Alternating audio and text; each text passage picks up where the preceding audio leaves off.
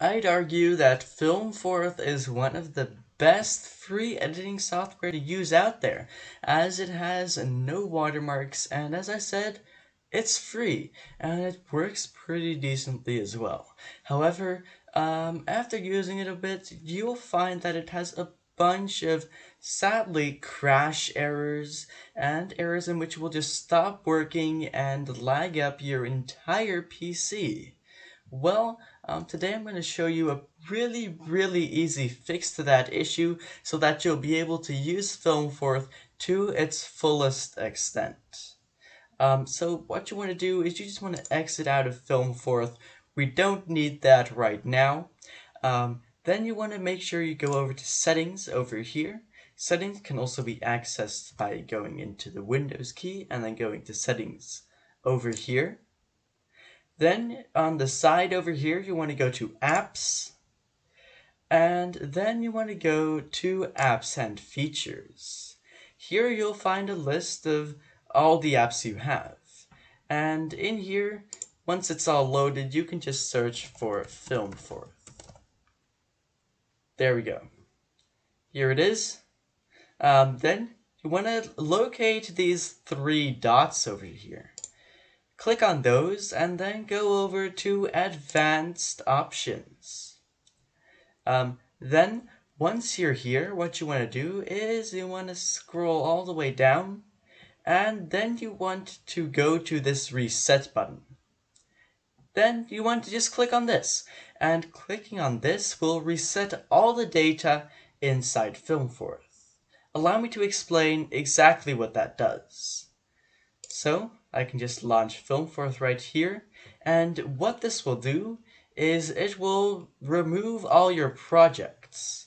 And if you've used Filmforth quite a lot, then you'll know that you can press on these three dots and remove the projects yourself.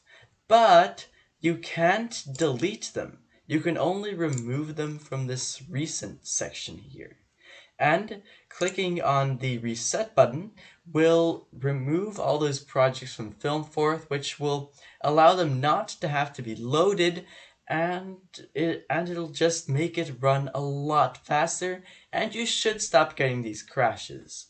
Now, every time you reach about 30 projects, then you just want to repeat this process. It's really simple, so it shouldn't matter so much.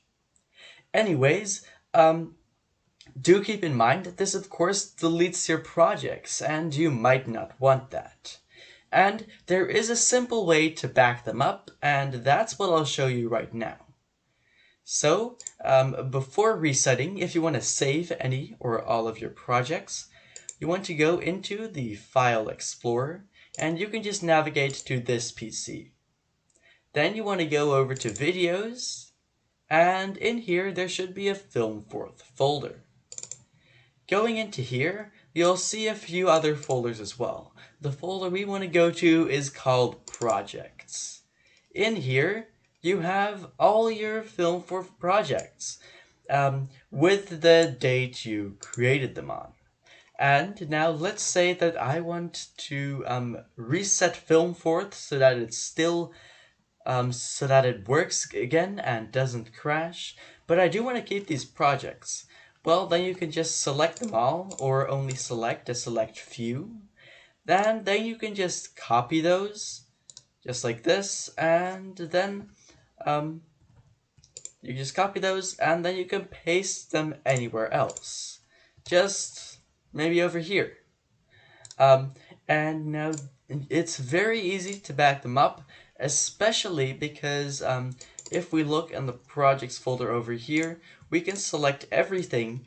As you can see, these 58 projects are not even 1 megabyte with them all combined. So you don't need to worry about them all eating up your storage space. Anyways, that was that. If you think this helped, then make sure you leave a like.